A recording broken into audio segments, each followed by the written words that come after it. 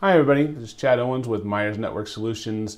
I'm here to just give you another tech security tip. I mean, you might have heard of the term 2FA, or it's also called MFA, and what that stands for is two-factor authentication or multi-factor authentication.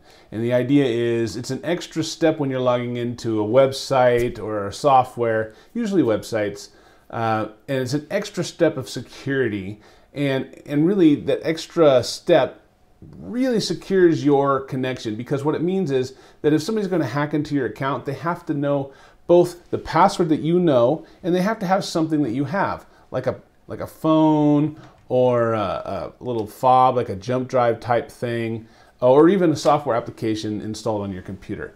So the way that two-factor or multi-factor authentication works is pretty much like this. I'm going to show you here.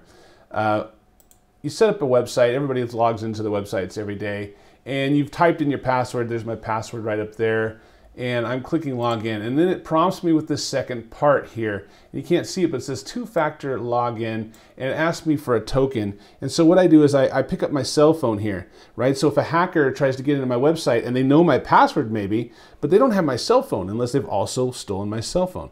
So let's say I launch it now. Now it gives me this code here. You can see it on my phone. You see this little countdown here? That means that this password is only good for 30 seconds or so. So I have 30 seconds to type in this password before it'll log me in. So I look at my phone, I type in this password, this little number code, and boom, it should let me in. So it's pretty much that simple. Oh, and I'm in. I'm into my website. So you see how that works. Now, of course, with all security, there's a little extra hassle. I mean, having your phone, you have to remember to keep it with you when you're logging into websites and that sort of a thing. But that extra 15 or so seconds of hassle, once you get used to it, is really nothing compared to how much hassle you're going to have if a hacker gets into your account.